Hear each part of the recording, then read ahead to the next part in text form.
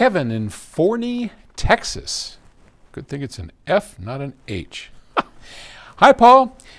There is a lot of new and good used equipment on the online market in Japan that's available for sale to us here in the U.S. However, all input voltages in Japan are 100 VAC versus 120 volts in the U.S. What are your thoughts on using a step-down power transformer on such a piece of gear here in the U.S.? Would you get that same sound quality versus if you listened to that same piece of gear on a 100 VAC circuit?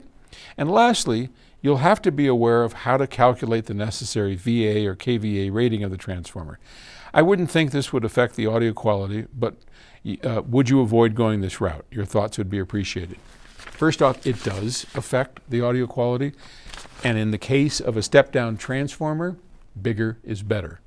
So never be afraid, if you're going to use a step-down transformer, of using one this big. You know, a 10,000 kVA transformer used to do a 100-watt amplifier or a 10-watt preamplifier is always going to sound better, to exaggerate a point, than a little proper one that is just barely able or adequately able to do it. In transformers, bigger is always better sonically. Would I do that? No, I would get a power plant AC regenerator and turn the voltage down to, I think it goes down to 108, 106, something like that. That's what I would do. But maybe you don't have a power plant regenerator, or you don't want to get a power plant regenerator. So that's what I would do. I'd use an AC power regenerator that we make and turn the voltage down, because you can adjust the voltage. Having said all that, most, in my experience, and this is something you want to look at, most Japanese equipment has a range on it and is fine running at 120 volts. Not that much different. So you want to check your home line voltage.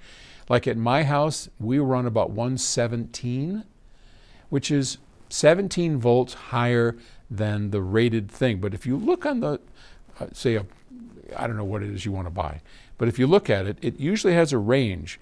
Like it'll do 90 to 117, and 100's kind of in the middle. You look at ours products, we're at 120, I think we're like 109 to 127. I don't know. There's a range, of course, because the power coming into our homes is not that steady, and it's not always 100, it's not always 120.